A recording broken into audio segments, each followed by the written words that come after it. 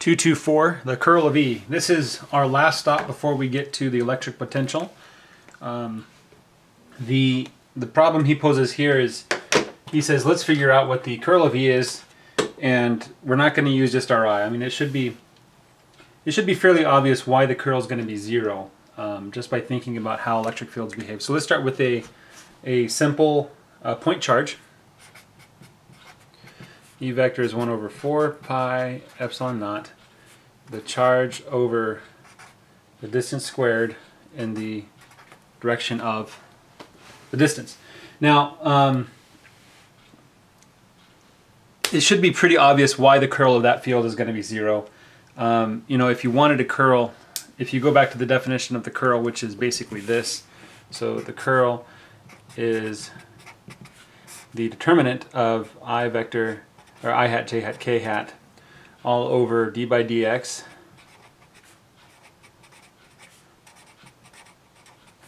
and then ex, ey, ez, right?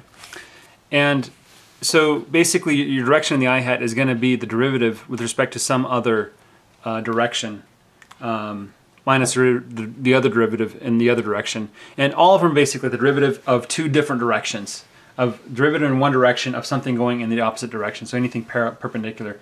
This obviously has no perpendicular lines, nothing here.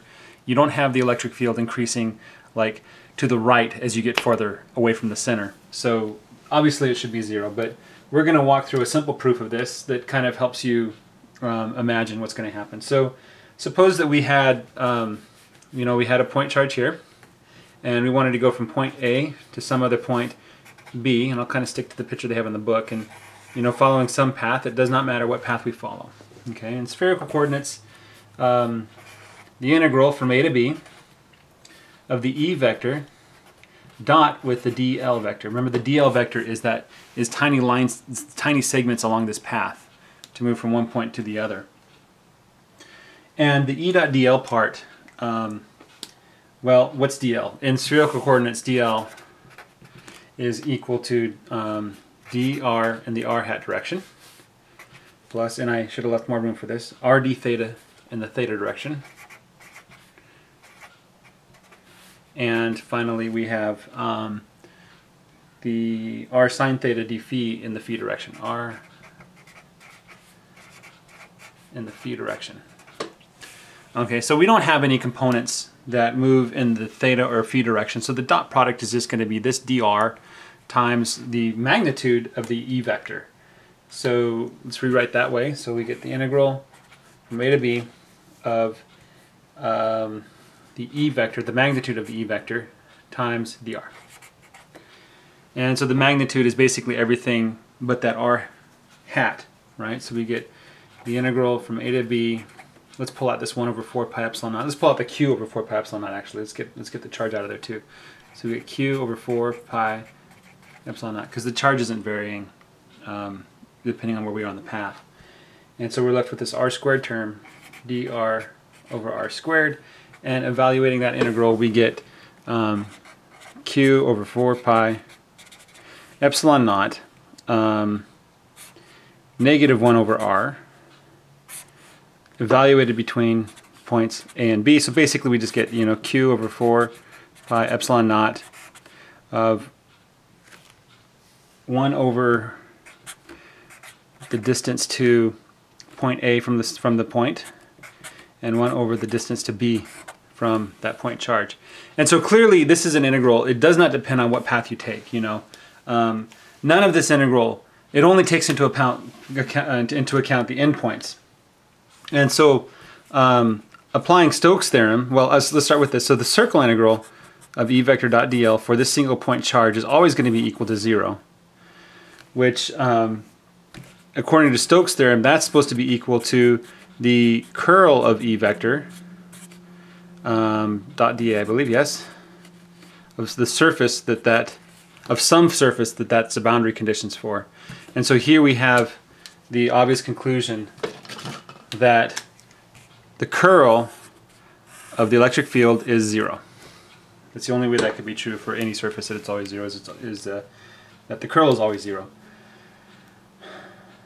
Now, he goes on to further, solidify his proof by saying that although we did this for one point charge, the electric field follows the principle of superposition.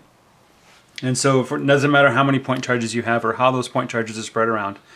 You can take each electric field due to each point charge independently. The curl of each is 0, so the curl of all of them summed together is also 0 thanks to distributive property of the curl. So we basically proven somewhat too rigorously, or actually in a roundabout way, that the curl of the electric field is 0.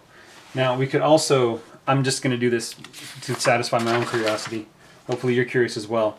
In spherical coordinates, the curl is defined by the curl of E is going to be defined by this complicated expression, 1 over r sine theta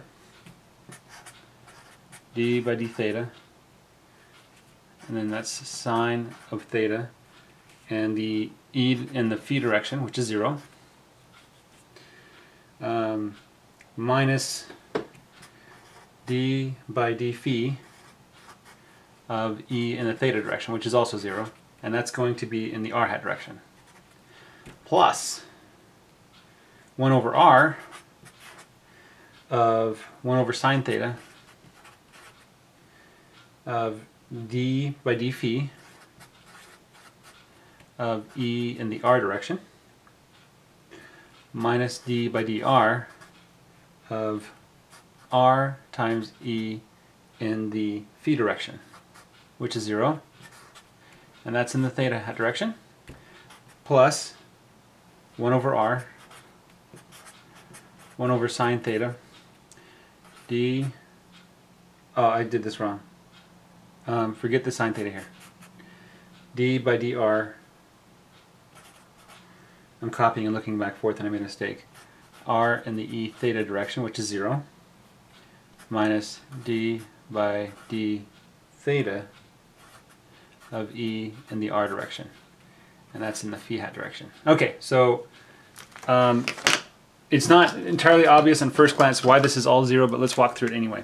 So E theta is 0, E phi is also 0, E phi is 0, and so all these terms are, that's 0, that's 0, that's 0, that's 0, because the derivative of 0 is always 0. And so now we're left with the derivative with respect to phi of ER and derivative with respect to theta of ER. Well, let's write out that equation one more time. So E vector is equal to 1 over 4 pi epsilon naught q by r squared in the r hat direction. All right? So there's no theta and there's no phi here, so the derivative with respect to theta and phi of this function is also 0. So this is 0 and this is 0. So every one of these 6 cross terms is all 0.